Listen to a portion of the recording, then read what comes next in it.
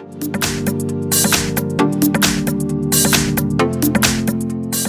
I have BQ Aquaris X2 Pro, and today I'm going to show you how to take screenshot on this device. So what you have to do is to go to the screen that you want to capture.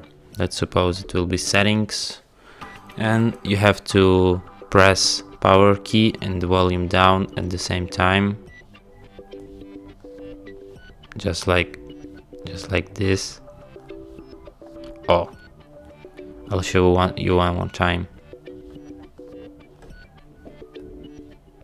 Ooh.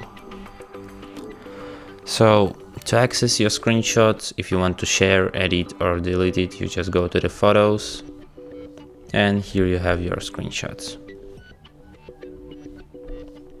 And that's it. Thanks for watching. If you find this tutorial useful, don't forget to hit that like button and subscribe to our channel.